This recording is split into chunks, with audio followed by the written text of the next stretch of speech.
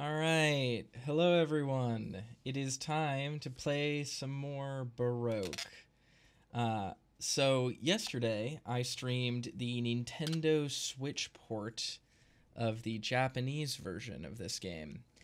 However, there was an issue with the recording, which made archiving it a little bit difficult. So we are going to start fresh with the English translation, which is actually a PS1 translation. So we'll be playing this on PS1 for the English version, and I'll probably just do a pre-recorded Let's Play of the Japanese version that can just like live on the channel forever, which I think is a good compromise. So Blue asks, am I enjoying this game? I think this game is very cool. Now, let me just really quickly set this up. I believe we should be getting game audio now. Do we have game audio? Seems like it. I am going to play the attract mode demos for the game. And the reason behind this is if I let them play on loop, it will play this video, which is licensed music, which will get me demonetized. So we're going to start with each of these two and then just play, start the game from there. So.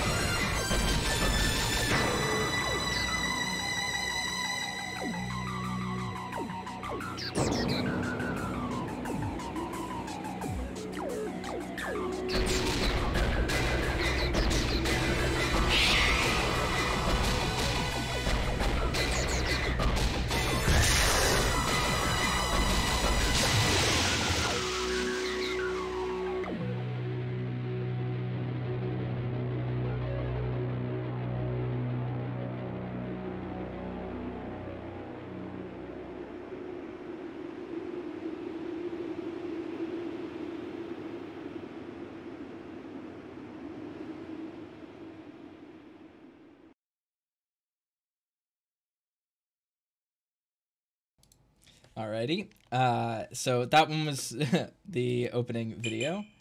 Let me see if I can play this one next.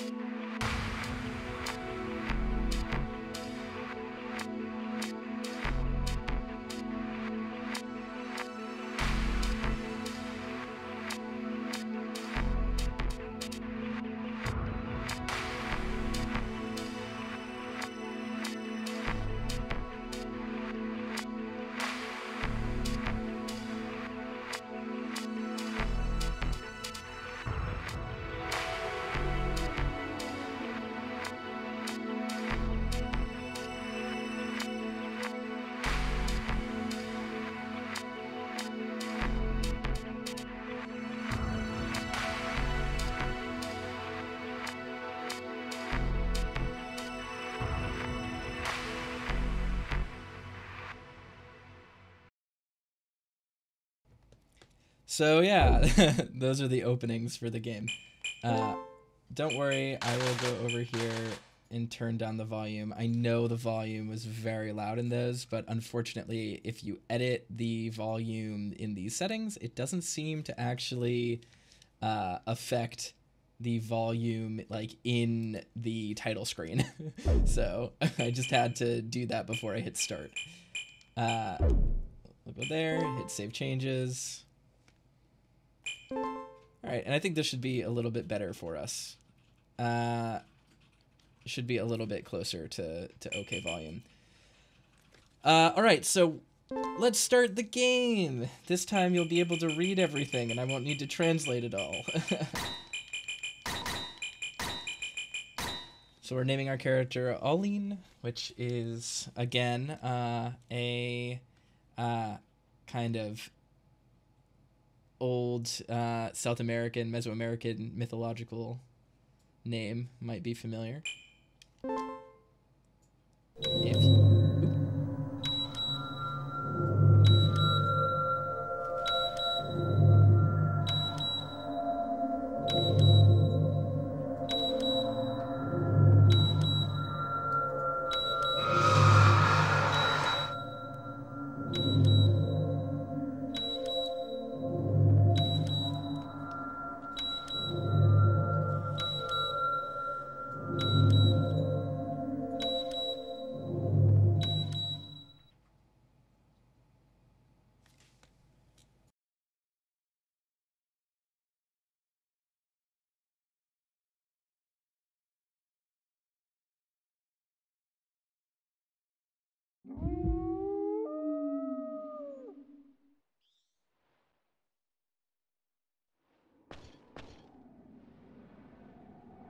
Here we are. All right, so this is once again Baroque, this time for the PlayStation 1. There are obviously some slight differences in how the game looks on PS1 compared to Saturn. Unfortunately, the Saturn version does look a lot better than the PS1 version, but we'll do our best here. So right away, there's already a different encounter right there. There's that Thing character. Look to the east, the distorted ones writhe in pain. Surely there's no point in replicating such fools. So Thing right here is like an inventory person. We can store stuff with him. And right away we get the Archangel telling us, hey, here's a, look to the east to our right. There are people. There are individuals we can interact with. A strange voice can be heard coming from the nerve tower. My eyes are twitching, they won't stop. The pretend angels are speaking. They're saying, go to the nerve tower. All right. Just like last time, we're going to want to go over here and beat up these fishes for experience.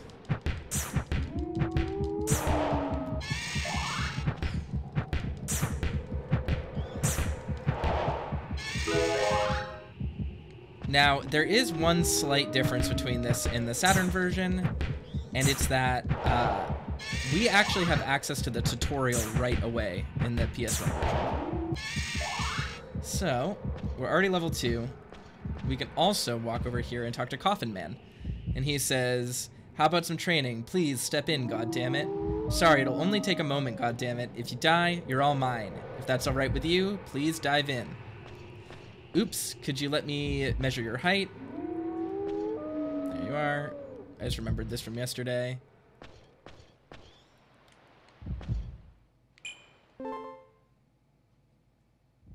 Splinter says, at least the audio quality is better than the Saturn version. I think my capture card just doesn't like my Switch very much. Alright. Let's move forward. Don't wear out your life and soul. Make sure you keep your goddamn HP and VT as high as you can. What? When your HP reaches 0, you die. Try not to take damage. We knew that. Attack with the circle button. Don't think about dodging. Just try attacking the grotesques head on, goddammit.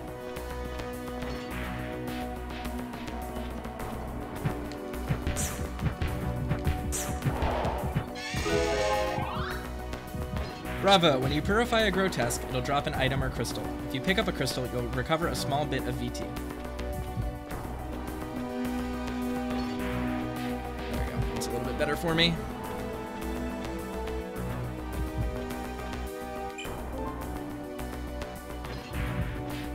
All right. Purification obtained. So purification is the name of one of our swords. That's right. I see you equipped it. God damn it. That's good. You can equip using the item screen.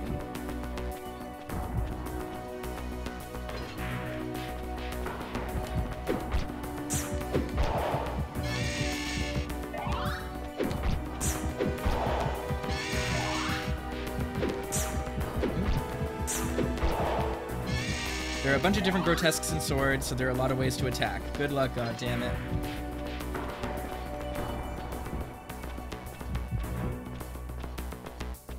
There are tons of tough grotesques on the next floor. Please be careful and don't let your goddamn guard down. The beginning is the tough part. Don't die. I'm moving really quickly right now because I don't want to run out of VT. You do more damage when you're close to a grotesque, so please get right up in their face and rain down hell, goddammit. I don't know if that's actually true. Here we go. Fruit obtained. Restores all VT, raises VT max by 25 if eaten while VT is full. We're gonna save that for now. If you get hit from behind or surrounded, it means trouble. Stay alert in rooms with a lot of grotesques. Press the X button to bring up the 2D map. Please use this to keep from getting lost. God damn it.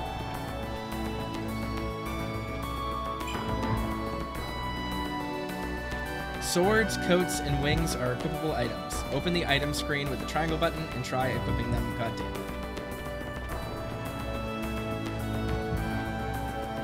it. So one of the reasons why I'm actually not too worried about my VT getting too low is that it will start to drain my health once it's at 0, but it doesn't instantly kill me, and there is a healing platform in town.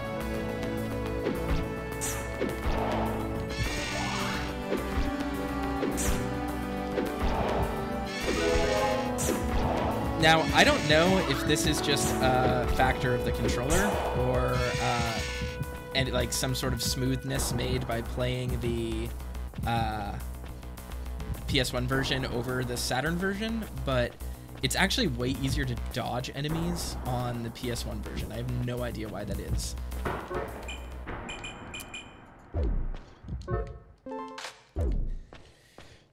When your VT reaches 0, your HP will start depleting.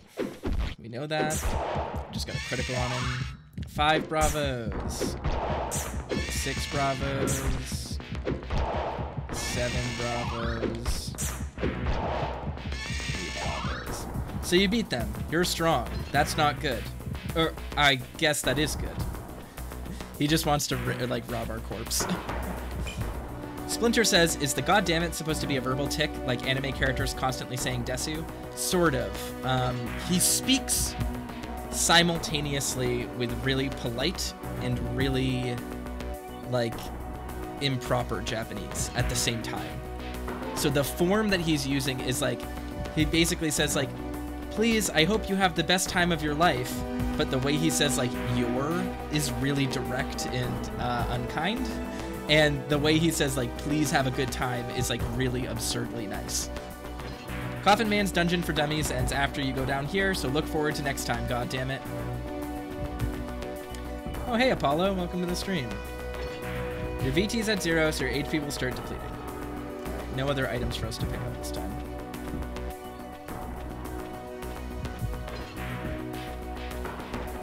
Oh, yeah, one more piece of advice. Try using L1, R1 to move around swiftly. Goddammit. So Bask says this guy's a Patches-esque motherfucker, and I think this game takes a lot from Kingsfield and from FromSoft games. I believe Kingsfield 1 came out in 1995, I want to say, and while it does not have a Patches character, it feels very much like this game might be taking from some of the storytelling and some of the ideas from Kingsfield 2 and 3 especially. So kind of interesting to see the start of that here. All right, so we have 1 VT. Before we move forward, we got to talk to Angel. I see you're weakened. Open a map with X button and go to the indicated position. It's a recovery pattern. Stand on it and recover. I don't want to do that yet. Can you remember anything? It seems you're having difficulty speaking, but if that's the extent of your problems, then you must think yourself fortunate. You're here to learn what it is you have to do. Understand? Head for the depths of the nerve tower. That is your mission. Use this. There is a significance in you using it. All right. So we're going to stand on this pattern, recover all of our HP and our vitality. And while we're standing on it, we're going to use this fruit to increase our vitality to 124. Now, we can proceed to the nerve tower. I probably could have gotten a little bit more experience from the fishes that respawned, but it should be fine. Oh yeah, I'll be fine. Alrighty. So we're gonna gnaw on this experience bone. Can you hear my voice? I hope you can come to where I am soon.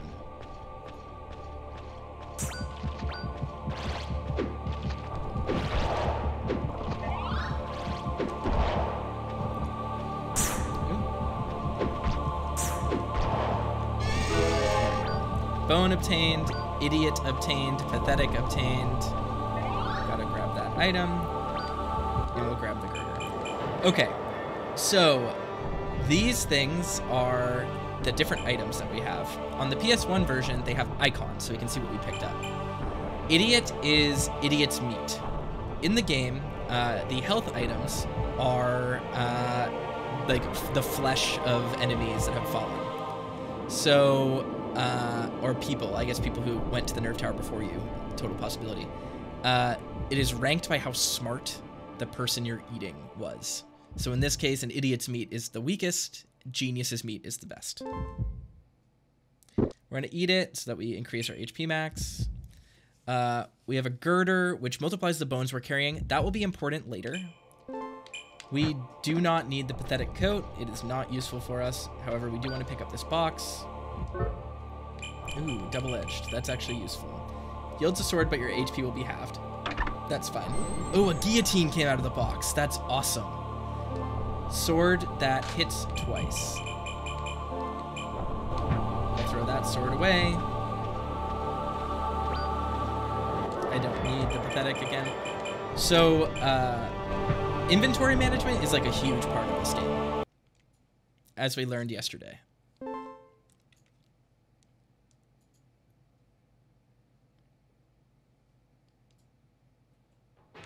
Oh, heck yeah, we spawned into a room full of items. There we go. Crypt Angels over there, which is really nice. We got a freezing bomb.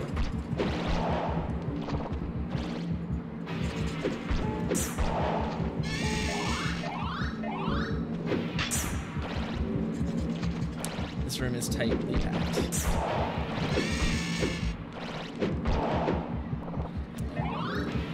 So it might seem like we took a lot of damage there, but we're actually doing totally fine. Oh, another double-edged sword. That's awesome. Double-edged box, I mean. Let's open it again. Another guillotine. That's fine. It's useful to use those while we're at low health because it means we lose less health overall. We're going to throw that meat at the Crypt Angel because it will purify it. The R next to it means that it's rotten. So we just ate that, recovered 30 HP. Use the girder. I'm not going to use the girder yet. Go. I'm going to use the brand on myself to see what it did. Oh, what did that do? Let's see. Raises the distance and damage of thrown items. That's awesome for us because bones are actually going to be our best long-range weapon in the game. Torture, glass, sword is just visible within the box, may explode when opened. We'll wait for that. I'll probably give that to the box guy if we need it.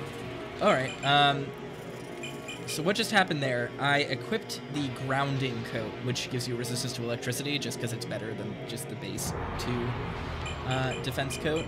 Unfortunately, it has an adhesive on it, so I can't get rid of it yet. There is a technique to getting rid of it, but it takes a little bit of luck to encounter, so it will take a bit for us to actually get usage out of that. So the crypt, the staircase down, that portal, is right there, but we're not actually going to go in it yet, because this happens. Which of us will die? And a mysterious face floating towards us. That's all that happens on this floor. I think we missed that event yesterday. Anyway, we're off to a pretty strong start. Level 5 already.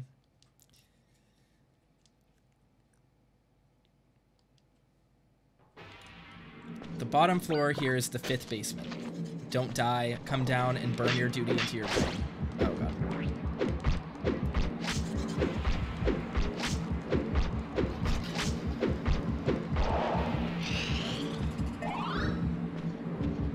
We might need to let ourselves heal. I'm getting a little bit too close to comfort there. We just got a convergence trap, which allows us to pull all of the enemies on the floor into this room at once.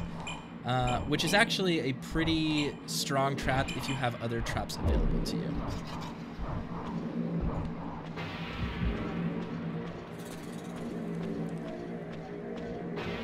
Our VT is actually pretty high right now, so we can actually... Let's see, what else is in here? We'll lure that thing over. Come on, come fight us.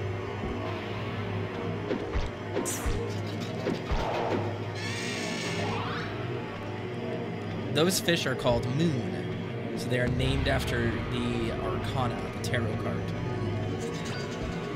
Another pathetic coat. We won't get rid of that one yet because we can throw it at stuff. Oh yeah, idiot flesh, perfect. Oh no, but it's rotten. We'll have to wait till we can find another crypt angel.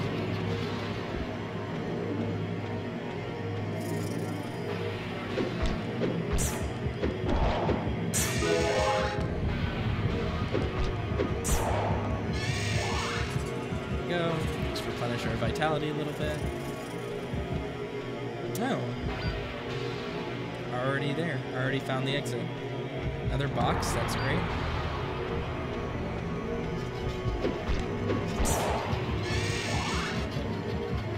Ooh, another box. That's even more great. We're going to be so lucky when the box man shows up.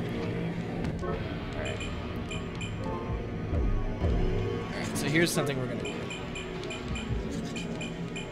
Explodes and damages the surrounding area. Do that. Oh, I'm surprised it didn't kill the room. There we go.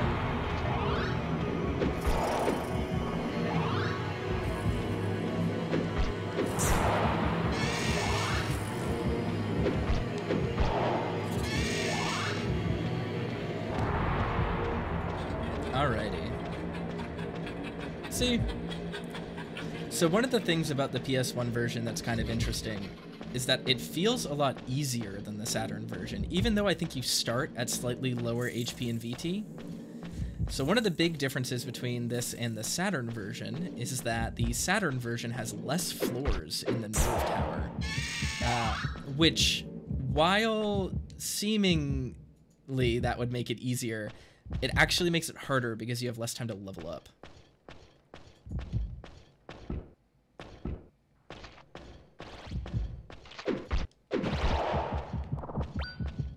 Ooh, a detox. Nice.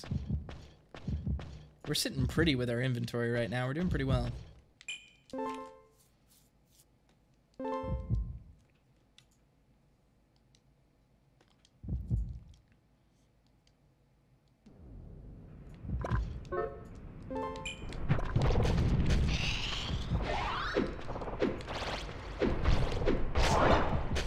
Oh, great.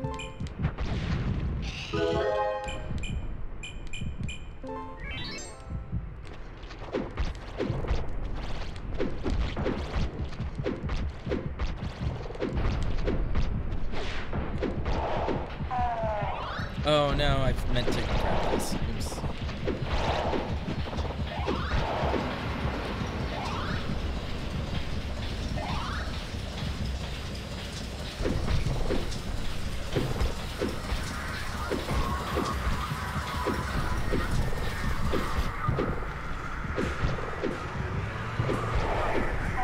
The enemies can't stand up to the miter circle strafing. Alright, oh, we got some average. Excellent. Heal ourselves to full. Let's see. Do I want this yet? No.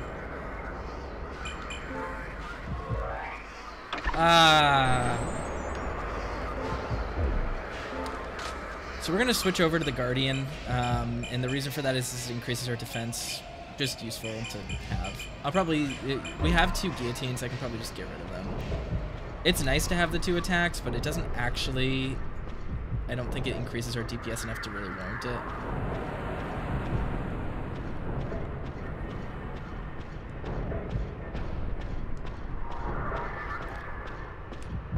Ooh, another box. How wonderful. Oh, an uncertain box. Perfect.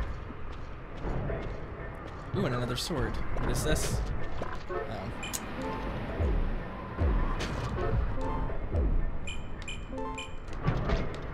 Alright. Pathetic coat only did 1 damage. That wasn't exactly what I was looking for.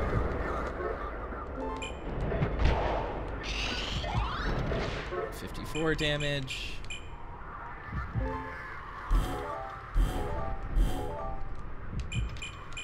Alright. Let's use an experience bone to see if we can level up.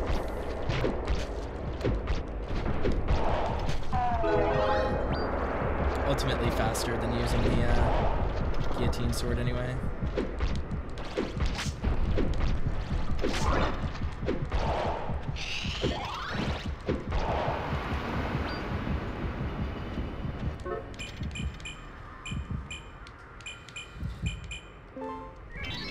Alright, we don't need to use this sword at all. It's only 2 damage. We'll just throw it. Use it as a throwing weapon. Increase our vitality max. Don't need to use the convergence yet. We'll wait to use the idiot meat. There we go. Oh, great. There's another one here.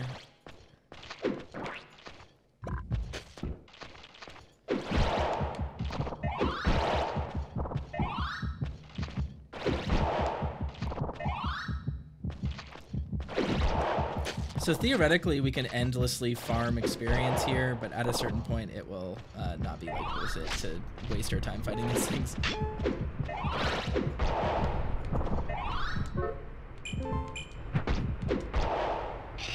There we go. So we need to go this way to explore the rest of the floor. So the game incentivizes like exploring the whole floor before you move on for a variety of reasons, but namely so that you can level up. Oh, huh. Worker Angel. I'm Urim. The name's Thuman. What? Oh, no, it's his shoulder head said I'm Urim, and then he's Thuman. The bottom layer is now on the 5th floor, but I don't know what will happen when you get there. Now hurry to the bottom layer. Alrighty.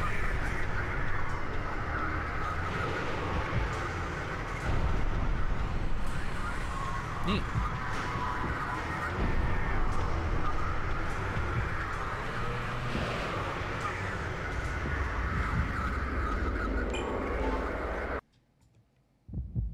This game's so cool.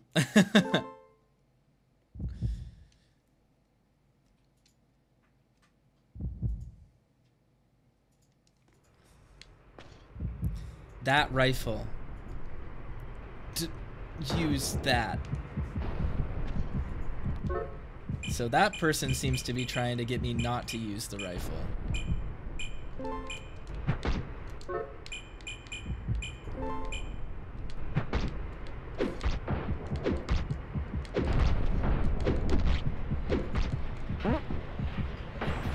Ah, oh, damn it, it blinded me. I didn't get far enough away. Alright, let's see. Okay. Blindness is just mostly an inconvenience in this game. It doesn't actually affect my accuracy, I don't think.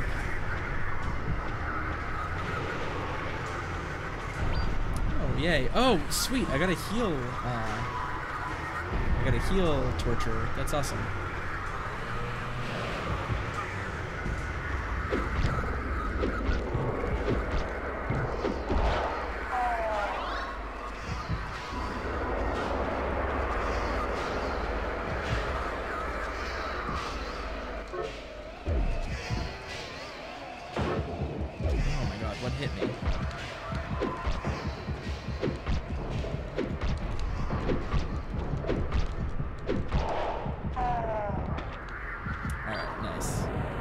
average.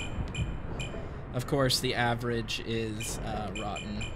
So we'll just hold on to that stuff for as long as we can. Hopefully we'll find a Crypt Angel. Oh, Gnome Pro is now following. Hey, thanks for following. Ah, yeah, from the Cream Team. Hey, what's up? Welcome on in.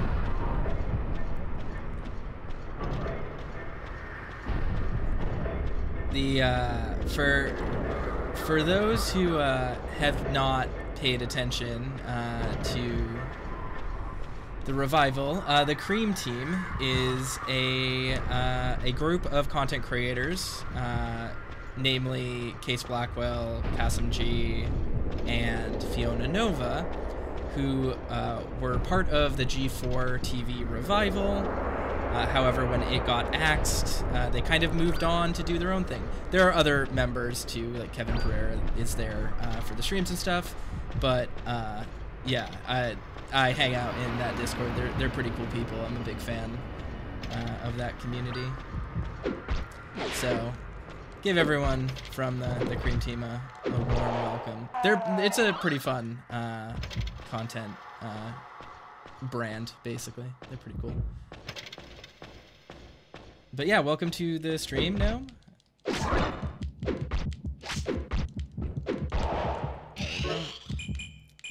Oh, I do not have a... I don't have a... detox. Oop.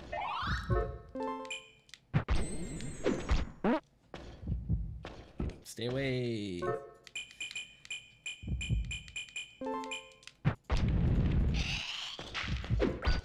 There we go.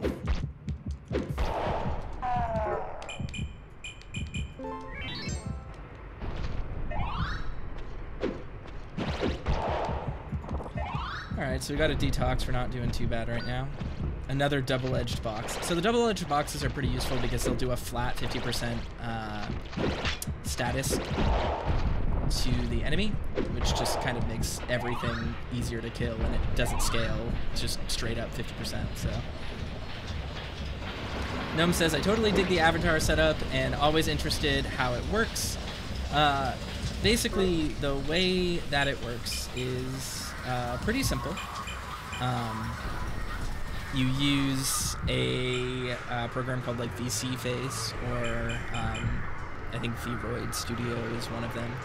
And you have a VRM model, which is the 3D asset file that you know, is your actual model, your character. And it uses a combination of webcam and IR face tracking to track your face.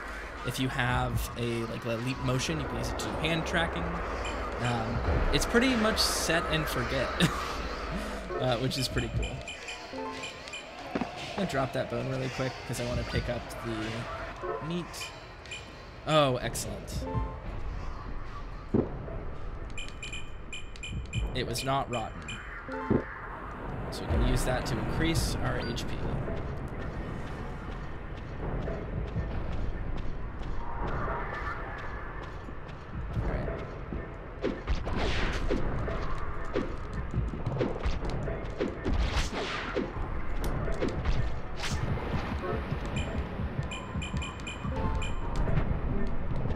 Oh, I teleport. That was a teleport bone. That's awesome. Got us up to level 10 too.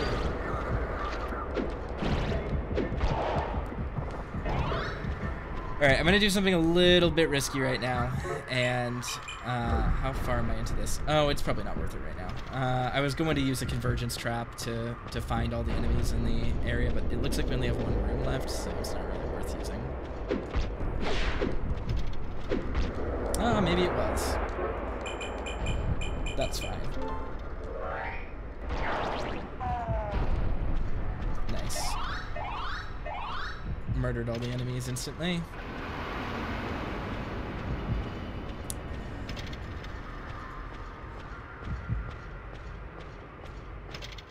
There he is. Oop.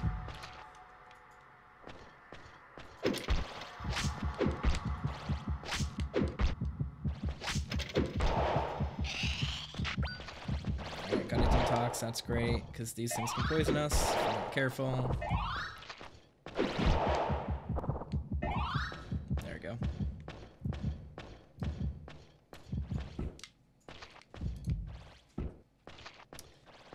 All right. Oh, and we found the stairs. Oh, yeah, we've been in here before. I'll just kill this thing and go on down.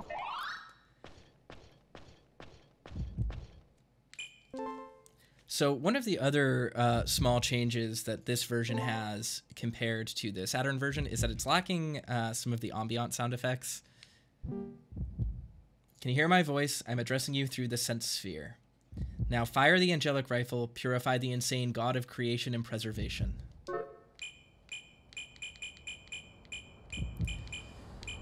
Where is it? So we had like a full inventory. We didn't really need to worry too much about using any of it.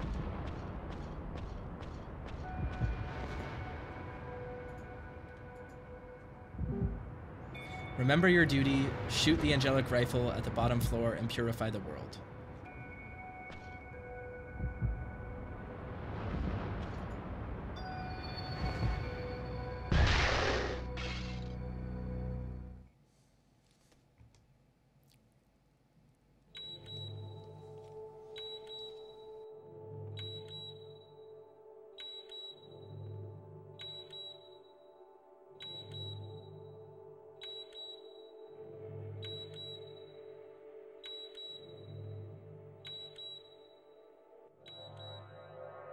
He just called me garbage. Simple, eh?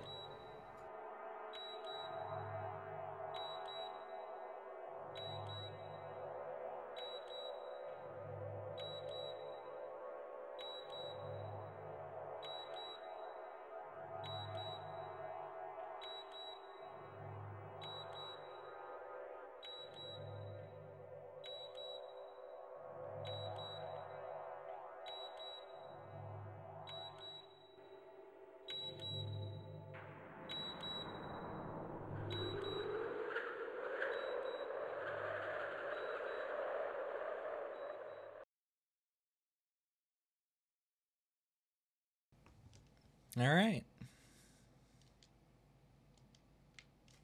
And we are back to the start. So that was the first loop. You'll see it's here, it says like a rising data saving. That's basically the game's hard saves. You can suspend a save and load it just in order to like pick up from the floor that you left off on. But a rising saves are the only ones that actually permeate or last.